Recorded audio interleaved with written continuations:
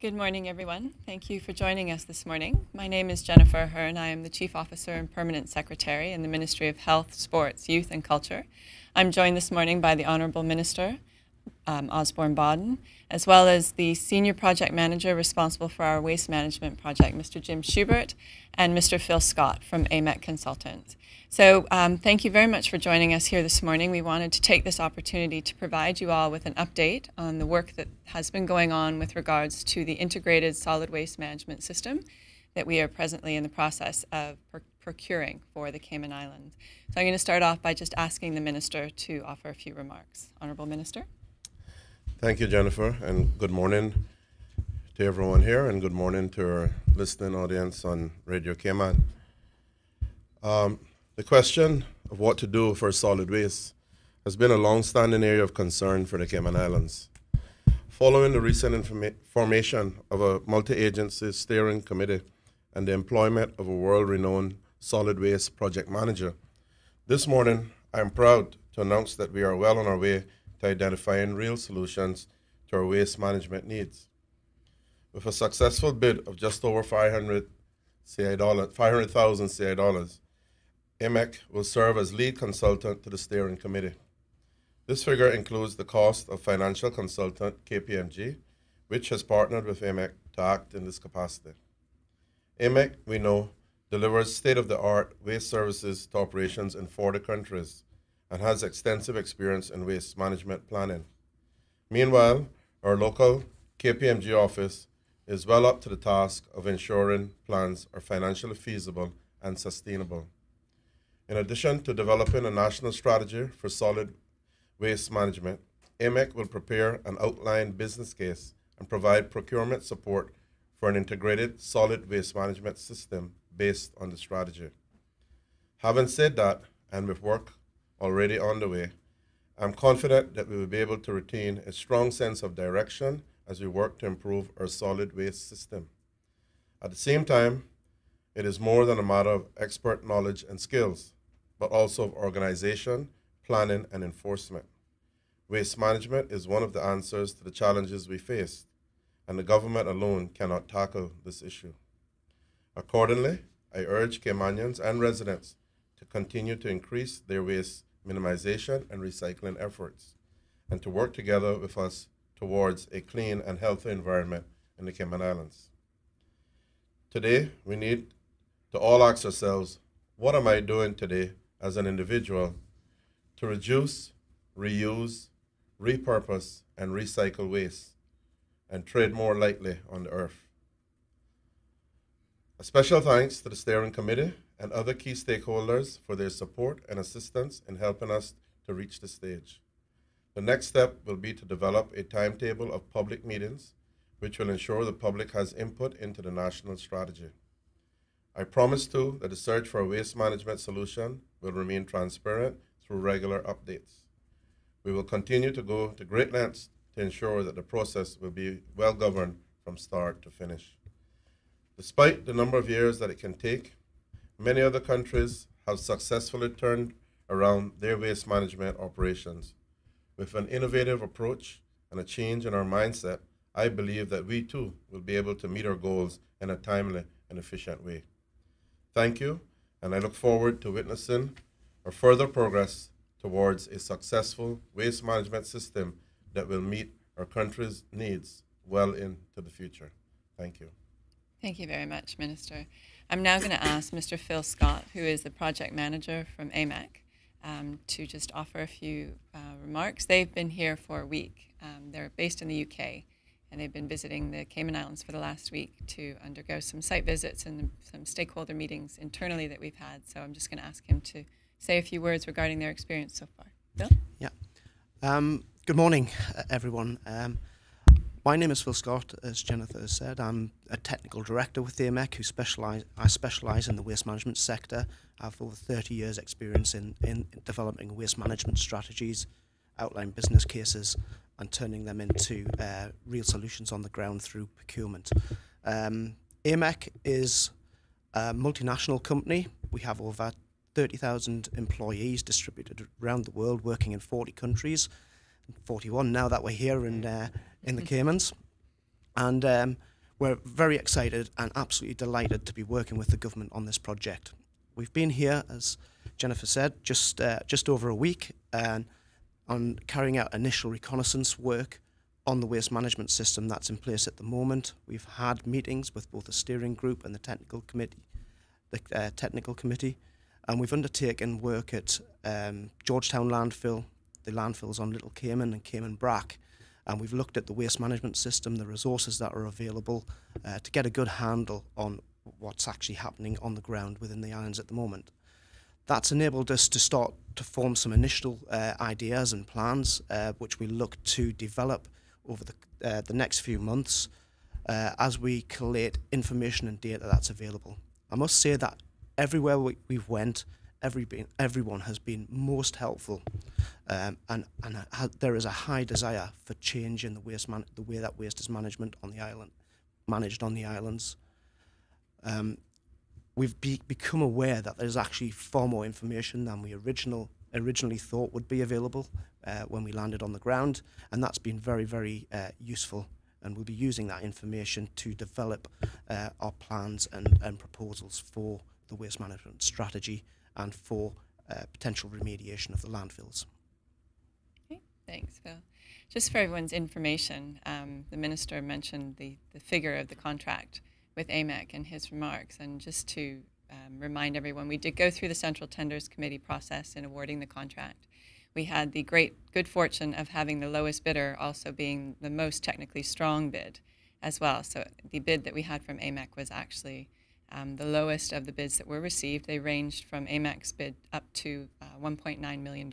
So there was quite a big difference between the bids in terms of the cost, but in terms of the technical strength of the bid and the depth of the team, the assessment committee for the tender was absolutely convinced without a shadow of doubt that the bid and the team that we had with AMEC was the strongest one. They've got fantastic experience in terms of small island waste management. They have a great track record of taking strategies, formulating strategies, and moving them into implementation. The contract that we've awarded to AMEC has three basic deliverables, or three main deliverables. The first one is the National Solid Waste Management Strategy, which the Minister has mentioned in other remarks and as well this morning. As you all will be aware, the Cayman Islands does not have a National Solid Waste Management Strategy at this time. And that's been one of the big barriers to us in terms of trying to move forward with the Integrated Solid Waste Management System procurement. So the first big deliverable for AMEC is going to be helping us come to a National Solid Waste Management Strategy. We will be looking to the public to get engaged with us and AMEC in that process. We will be coming out with a public consultation schedule sometime in the near future. So I would ask members of the public to sort of watch this space and plan to get engaged with us in the new year when we come out to get your input for that strategy. The next big deliverable for the AMEC contract is the outline business case for the preferred project option. Then the solid waste management strategy is going to help us identify what the preferred project option parameters are going to look like. At this point, we don't have a preferred project because we're missing that guiding document to help us identify it. Once we have it, that'll be fed into the outline business case process, which AMEC will take forward with KPMG, who partnered with them on their bid. And then the third main deliverable, or the third deliverable of the contract with AMEC, is procurement assistance to actually help us procure the preferred project once the outline business case has provided the support for that project.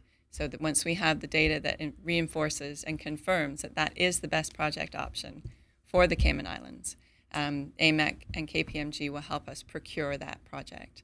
And the broad timelines for those three things, we're looking at the waste management strategy in the first half of next year. We're looking for the OBC to follow on the heels of that, and we're hoping to be out for procurement of the preferred project in approximately a year's time. So with that, I will open the floor up for any questions that you might have. Good morning, everybody. Jamie Tawil with Radio Cayman. Just a couple questions. Firstly, for Mr. Scott, I know you said you've only been here a week and had a look at some things. Just curious as to what your initial impression is of the current situation in terms of waste management here. Not waste management, but just the dumps and what you've seen. Also, I know AMEC has done some work. Minister Bodden pointed this out in similar jurisdictions in terms of this being an island, Guernsey, Isle of Man, and Jersey. Is there anything you can speak to in terms of specific challenges you guys might see moving forward with this? Sorry, I just cleared my thoughts there. Certainly, I mean, we have considerable island-based waste management experience, as you just mentioned there, and it does face particular challenges to meet the needs of the local community, particularly in terms of scale of economies and things like that, that we have to look very closely to match the potential waste management solutions to make sure that they fit the islands correctly. In terms of what we've seen on the reconnaissance visit so far, is that the existing waste management system is not sustainable for the future. It does have to change, and that's part of this process to identify the ways in which it can change and best meet the needs of the islands moving forward. Yeah. Just another question for Minister Bodden. I think Ms. Ahern just mentioned, touched briefly on timeline. Was that about a year from now for the business case or for the implementation of the strategy itself? For the procurement of the preferred project. Right. Yeah. You're talking about a year from now. So that's the end of 2015. Yeah. That pretty much puts us in a position where by the time you go through all the actual procurement process and planning permission and all the like, hopefully by the end of 2016, the latest, we should be actually seeing, a plant being whatever it is being constructed. And lastly, for Minister Bodden, you called this just a couple of days ago, this entire process and issue of the dump and waste management in Cayman, a political hot potato. You mentioned you're going to put out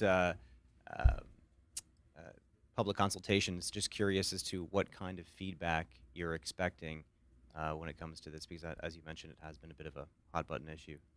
Well, this issue has been up in arms for a long time, and I think that when we go to the public, we expect people some of them will vent their frustrations, some will offer constructive advice, some will want to be involved. We expect a wide cross-section, but that's our job to go out there and hear what the public feels and the ideas that there may well be some good ideas that flow from that. So we're not going to shy away from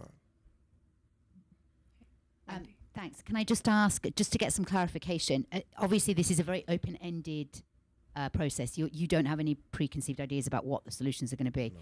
Can you just talk about location though? Is there a possibility that this could come back and say it needs to be moved?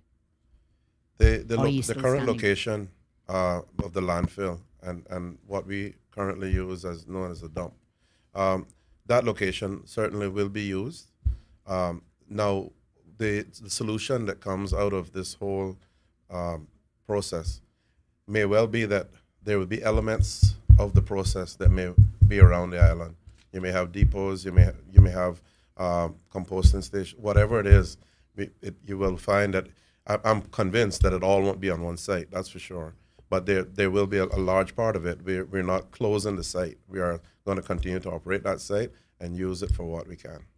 The policy guidance that we have from Cabinet that defines the parameters of the procurement, which is in the strategic outline case document, is that with regards to the island of Grand Cayman, any landfill will only be sited at the current Georgetown landfill site.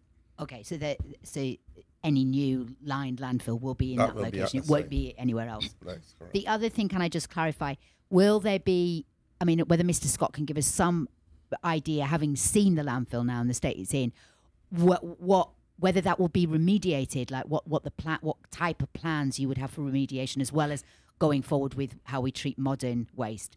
What's the outline? I know you can't be specific, but give us some ideas about the remediation, because that's a big problem, the leaking and everything. Certainly, I mean, we will be looking at how the landfills can be managed in the future, moving towards their potential, substantial reduction or cessation of landfill. We'll be looking at how we can look at practically remediate that site, whether there are options for maybe removing elements of the waste and using them more productively. We will look at looking at those sorts of options. The key to this will be movement up the waste management hierarchy, diverting waste as much as we can away from landfill through the echelons of that waste management hierarchy, through minimisation, and that may include sort of education initiatives, etc., through reuse of materials, encouraging materials that are waste to one resident may be useful and a useful resource for other residents to make sure they can be reused, and also encouraging recycling, the separation of valuable components that are currently part of the residual waste stream. We've seen aluminium cans being recycled, but we need to extend that to other materials such as glass, paper, card, organic material as well, which can potentially be composted and used to provide a useful fertiliser on agricultural land on the islands. So as much as we can, we will use those, we look at the options by which we can encourage those processes and reduce the landfilling of waste to its minimum as far as possible. I just want to ask our project manager if he wants to add anything to that. Yes, and good morning, everyone. I think there are parts of the project that we can do quickly. So the bigger facilities will take time to be developed. So some of them take over 2 years to construct alone. That's after procurement.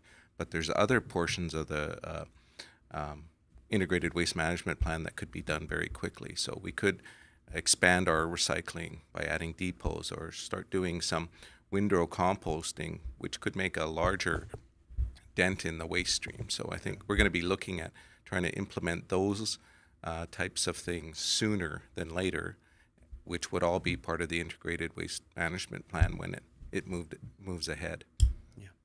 Thank you, Jim. You read my mind. That's exactly what I was going to say. That's just made me think of a follow-up now in terms of the procurement, because if you're saying you're perhaps going to do composting before we get to the point of a procurement, this waste management strategy may actually go out in bits and pieces, and you won't necessarily have one contractor doing everything. Well, the strategy is the guiding document that we're going to come up with first, and then the system could potentially go out on a phased procurement, I guess, would be the way to call it.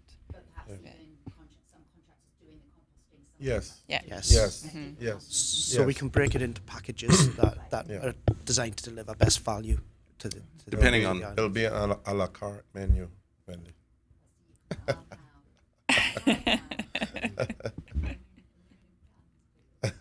Well, it could be time too that one contractor runs it for a period of time, and then if we want it all in one shop, that contract ends around the time the other facilities come into play. So Yeah.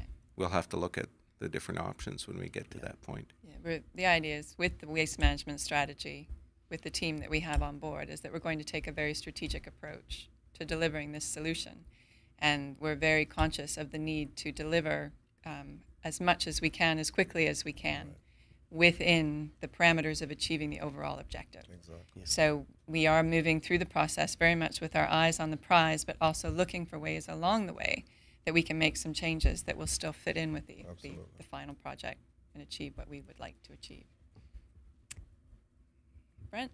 Just wanted to make sure I have this timeline that you gave correct, Ms. Ahern. The solid waste management strategy will be released in the first part, or will be finalized in the first part of next year. Is that like before March? I would say probably within the first 6 months. Okay. We're looking to. And then there's the public meetings. Yeah, they'll be within that 6-month process. Okay, public meetings will be within the 6-month process. Okay. And then there is an outline business case which will identify the preferred project option. Well, the preferred project option will be identified from the solid waste management strategy, Okay. and that will be fed into the outline business case. Okay, and when does the outline business case?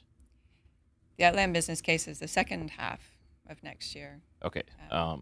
Okay, and then there is the procurement, which will be the process for the procurement will be over, presumably by the end of 2015. Is that, or will be finalized? It'll be commenced towards the end of 2015. Commenced towards Yeah. the end of Right. 2015. So, and as you know, with our central tenders process, and I would imagine it's going to be quite a complex project. Yeah.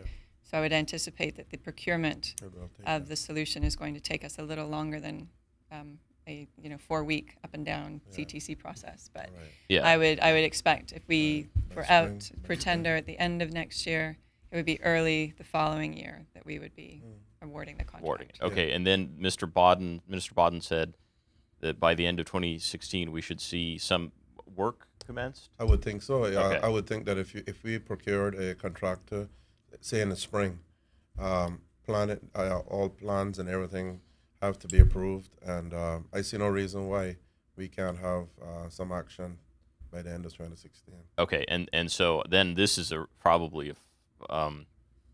very difficult, if not impossible, to answer. But if you don't know what type of project you're undertaking, but when does this all get wrapped up by, or when might the public see? As soon as possible. Yeah.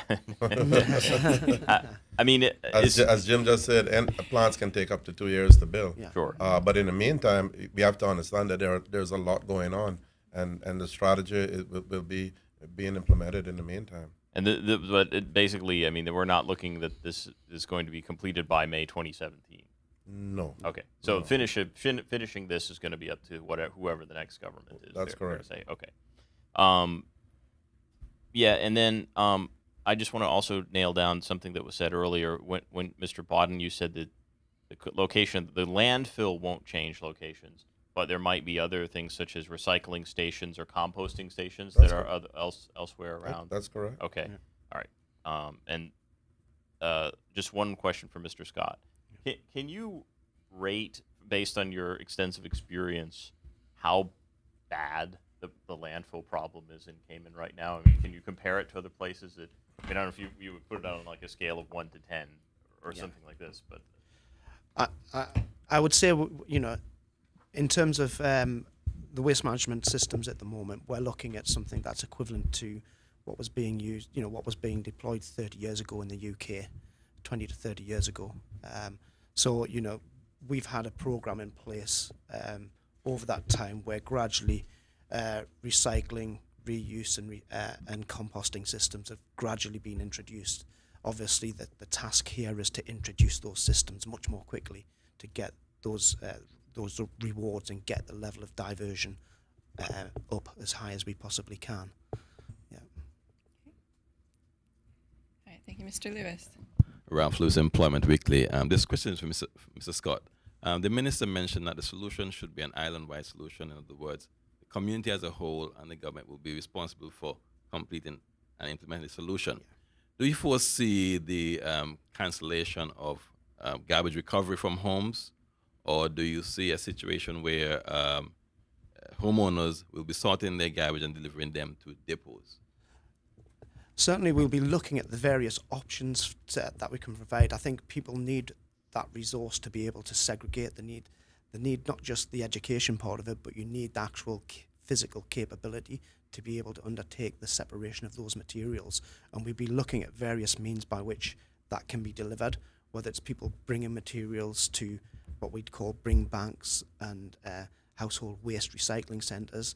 We have them in the UK and they're used for certain types of materials, but we'll also be looking at potential curbside systems as well, where people are given the opportunity at home as well to be able to have bins that allow them to segregate materials as well. So we'll be looking at all options and trying to identify what best fits the needs of the islands and the residents. Yeah, of course, because of the size of the island, I think that's more doable than referring to larger jurisdictions. So would you consider the size of the island ideal for that sort of operation? Certainly, in terms of Grand Cayman, I don't think there's any issues at all with being able to put in place those sorts of systems. I think on the sister islands, we'll be looking to tailor those systems, give the same opportunity, the quality of opportunity to the residents on those islands, but looking maybe at sort of slightly tailored delivery systems to enable them to do the same thing. Thank you. Were there any other questions? Minister Bodden, did you want to offer some concluding remarks? Okay. Thank you, Jennifer, and thank you, media, for some very relevant questions. Suffice it to say that this is indeed a very happy day, especially for me, because of all of the flack and the negative surrounding this process. But I think it should be starting to become clear to the public that if we had rushed headlong into something of this magnitude, we probably by now would have poured a lot of good money after a bad result. This is not by any means a simplistic process. There are so many variables. Even after we're done and we come up with a solution, there may be another solution that's out there that somebody thought would have been a better one, because there's no right thing when it comes to dealing with this. It's a bunch of variables that come together to give us what we consider the ideal one for us. And it's all tailor-made. You can't pick a package off the shelf and say, plunk this into the Cayman Islands. It doesn't work like that. Suffice it to say that we are working hard. The strategy and having Jim on board as our project manager with a wealth of experience from Canada will continue, and we will start to unfold many of the quick wins, as it were. We certainly will be looking at depots, at composting stations. The key to it is that people need to understand we have to move away from the model that we've had. That is, everything goes to the dump. A proper waste management system, it doesn't work that way. What goes to the dump usually is residual waste, and then the plant, whatever that plant is, processes that waste, comes up with an inert material that goes into your landfill that you don't have to worry about burning, smelling, or creating any sort of environmental hazard. So we have to bear in mind that this whole process will involve an EIA, it will involve legal teams, and it is a complex process. But I think that the way that the whole thing started with the steering committee and to the point where we've reached, and having a company of the pedigree of AMEC on board has boosted us tremendously, and we are now well on our way, and there's no turning back. So, Mr. Fuller, whoever the government is, and I hope it's us, but whoever it is, they won't be able to discontinue this process, sir. Thank you all very much, and have a wonderful day. Thank you very much for joining us this morning, and have a wonderful day. Thank you. Thank you.